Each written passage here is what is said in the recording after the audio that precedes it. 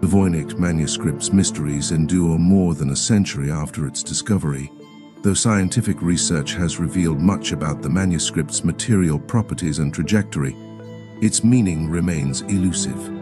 In 1912, rare book dealer Wilfrid Voynich was rooting through dusty chests of manuscripts in Villa Mondragone, a Jesuit college just outside of Rome. The Jesuits had decided to sell some of their centuries-old collection and had invited him to see if anything might be of interest. As he explored, Voynich found, in his own words, an ugly duckling, a manuscript like no other. Turning the pages, his eyes fell on unusual illustrations and mysterious symbols that formed a unique and unreadable script. He immediately recognized its value. Voynich bought the manuscript, and it wasn't long before it excited imaginations across the globe. Today, the Voynich Manuscript, as it became known, is kept in Yale University's Voynich Rare Book and Manuscript Library. Scholars have pored over its content for over a century, but no one has managed to understand its meaning. Do the Voynich symbols encipher a known language, or are they the alphabet of an invented one? Is the content gibberish? What do the book's illustrations mean, and what is its purpose? Such questions, and the lack of answers to them, have led it to be dubbed the world's most mysterious manuscript. The facts. Although much remains a mystery, recent scientific investigations have greatly improved our understanding of its origins and creation, and have shown that its scribes used iron gall ink to write the text and minerals to create. Its pigments, consistent with materials used during the early 15th century. Together, these results strongly suggest that the manuscript is not a modern forgery. Throughout the manuscript's 234 pages, a number of extra pages are now missing. There are colorful illustrations of plants and herbs, zodiac symbols, bathing women, strange tubes, a dragon and a castle, among other imagery. Taking these together, historians have divided its content into 6 categories: botanical, astronomical and astrological, biological or balneological, bathing to help ease health problems, cosmological, pharmaceutical and recipes.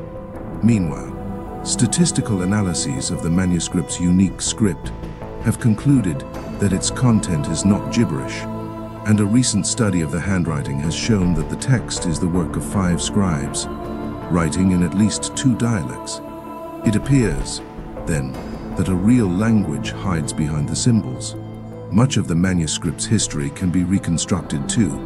Its earliest named owner appears to have been the Holy Roman Emperor Rudolf II in Prague, who bought it from an unnamed individual for 600 ducats. As Rudolf lived from 1552 to 1612, this leaves at least a century of the manuscript's earlier ownership missing. From Rudolf, the manuscript passed to the court pharmacist Jacobus Horsicki de Tepenich, who wrote his name on the inside, and then, via other hands, to Johannes Marcus Marci, a royal doctor and scientist. In 1665 or 1666, Marci sent the manuscript from Prague to the Jesuit scholar Athanasius Kircher in Rome, hoping that Kircher could crack its code. It then remained in the possession of the Jesuits until Voynich bought it. The mysteries. Has Yale's mysterious Voynich manuscript finally been deciphered?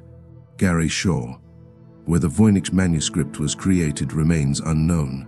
Yale University's library catalogue cautiously suggests Central Europe as its place of publication, and we still can't read its unique script or identify which language it hides. William Romaine Newbold, a philosophy professor at the University of Pennsylvania, made the first attempt to solve this problem in the 1920s.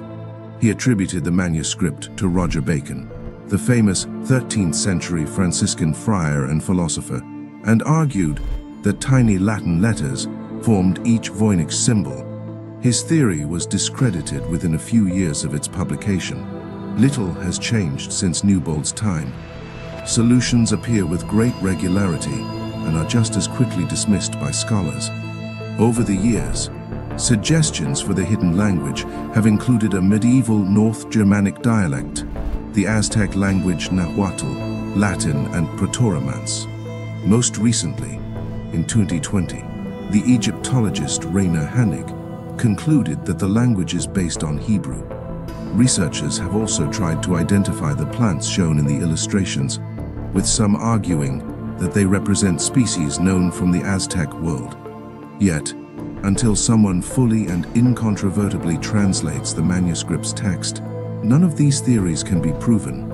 Unsurprisingly, then, with so much unknown, the Voynich Manuscript's purpose is impossible to determine with certainty.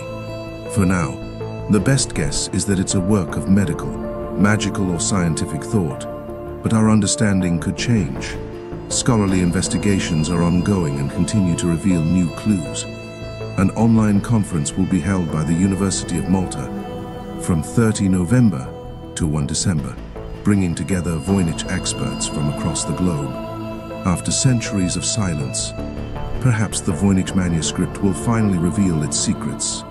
Thank you for joining us on this intriguing exploration into the mysteries surrounding the Voynich Manuscript's mysteries.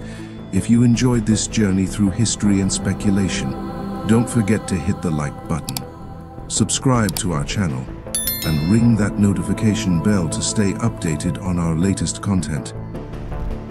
Your support means the world to us, and by subscribing, you become part of our community, embarking on exciting quests for knowledge and discovery. Until our next adventure, keep questioning, keep exploring, and keep the curiosity alive. Thanks for being with us.